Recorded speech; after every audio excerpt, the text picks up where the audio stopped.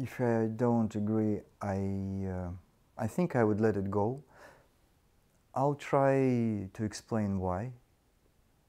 I think it should be different. And if my explanation not good enough, then it should go the way director wants, I think. I would never ask for cameraman's version or cameraman's take. I think it's a stupid. And why is that? Why is it stupid?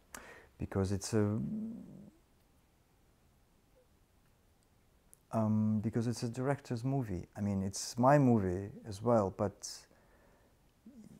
he or she, the responsible person for what's going on set, it's just a tiny moment in the whole process of movie making, because the director will be sitting by the editing table and in the mixing as well.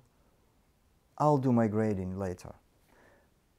But now, if the director thinks that it should be this way, it should go this way, and my explanation are not good enough, I mean, that I disagree, then it should go the way a director wants.